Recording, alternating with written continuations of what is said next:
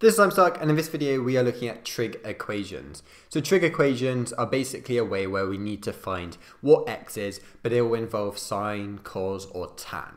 So the first one here is 4 sine x is equal to 3, and our objective is to find what x is. So this means that we're going to have to do a little bit of rearranging to get sine x is equal to 3/4. Now we know that sine has to be in between 1 and -1 due to its curve, and its curve looks a little bit like this. And the top is 1 and then that bottom part is -1. So we know that it has to be in between 1 and -1, and 3/4 is in between 1 and -1, so that's fine. Now in order to find x, what we're going to do is sine to the -1 of 3/4. And you can find sine to the -1 by pressing shift sign on your calculator. And this is equal to 48.6. And that's in degrees.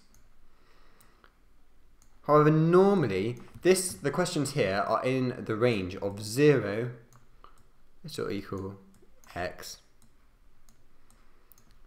and then 360.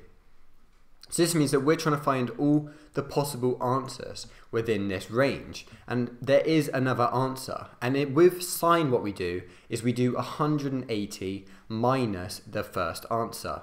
So 180 minus 48.6 is equal to 131.4 degrees.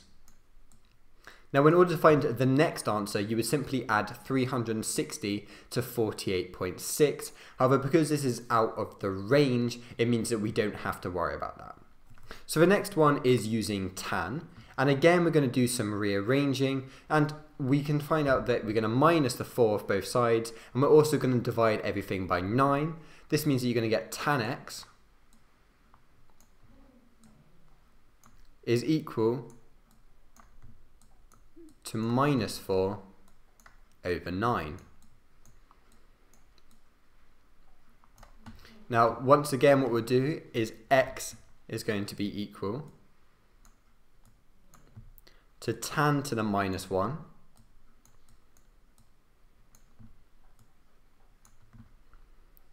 which is found by pressing shift tan on your calculator, and then -4 over 9. Now, therefore, we can find out here that x is equal to -24. However, we know this is out the range. So in order with tan, basically what you do is you add 180 each time. So it's the easiest one out of the 3. So -24 plus 180 is equal to 156. And then 156 plus 180 is equal to 336 degrees. So we can minus this -24 because it's not in the range of 0 to x and then 360. It's not between 0 and 360. However, it may have been -180 to 180, then -24 and 156 would be answers. However, 336 wouldn't be an answer that's necessary. So the final one is using cos, and again on this one we'll do cos x is equal to -2/3. Now therefore we'll be using the cos -1 x to the -2/3. Now here we find out that x is equal to 131.8. Now with cos, what we do is we do 360 minus the answer. So 360 minus 131.8 is equal to 228 331.2. And if we were to carry on going, we would do 131.8 plus 360. However, again, this is outside of range, so it's not necessary. So the next part to look at is when we put it into a quadratic equation. And the first one here is sine squared theta minus 2 sine theta plus 1 is equal to 0. And in order to make this easier, I'm going to say that sine theta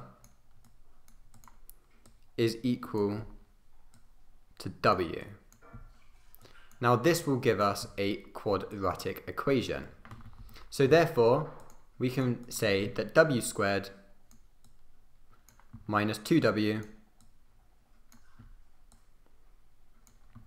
plus 1 is equal to 0. And we can simplify this to W minus 1 squared.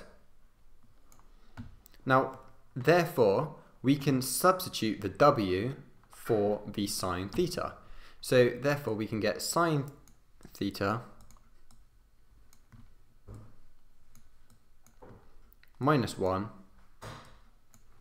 is equal to 0. Therefore, sine theta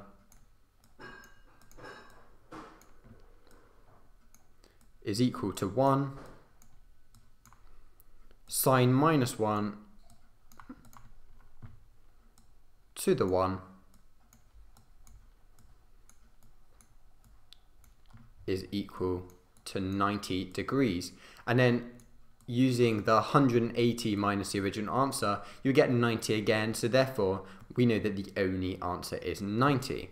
However, if we were to minus 180 from this, we would get plus or minus 90, because remember, it can be a minus as well. And this is in the range of 180, minus 180 to 180. So the next one is 7 cos theta plus 6 sine squared theta minus 8 is equal to 0. And the thing that's different about this equation is the fact that we have both cos theta and sine theta. And in order to do this, we need to make sure that we can change this sine squared theta into a cos squared theta. And if you watched my last video, you would know that you can do this by changing this to 1 minus cos squared theta. So therefore, 6 and then 1 minus cos squared theta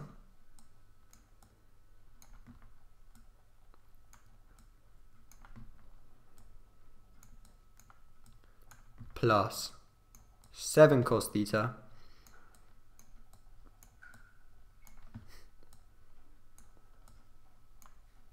minus 8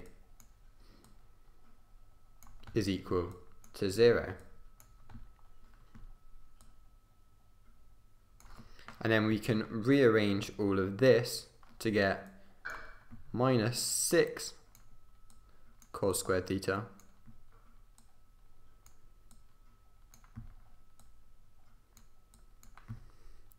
plus 7 cos theta, and then we'll do the minus 8 plus 6, so that's minus 2 is equal to 0. Now again, we're going to let cos theta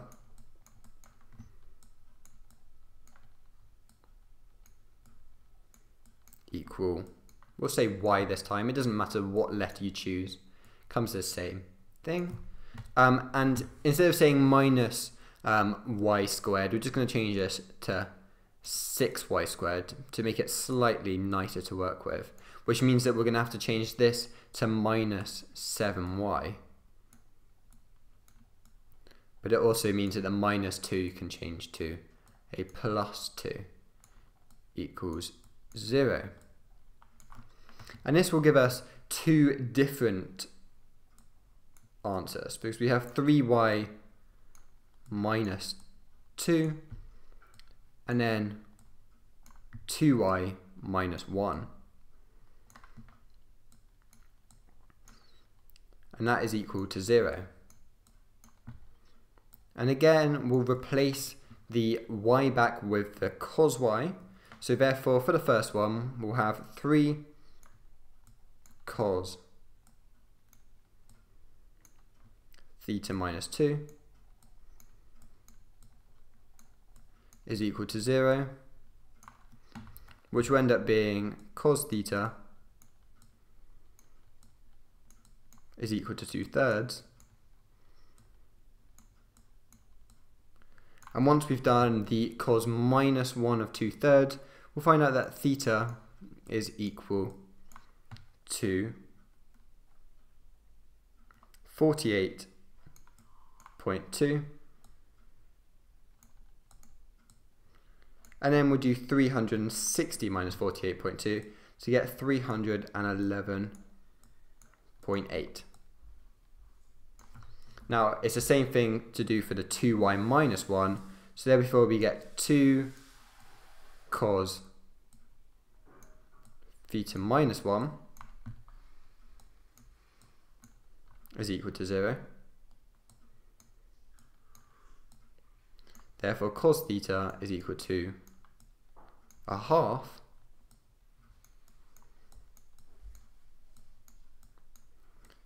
therefore theta is equal to 60, and then 360 minus 60 is equal to 300. And those are our 4 answers for this: 48.2, 311.8, then 60 and 300. So thank you for watching and see you soon. Bye.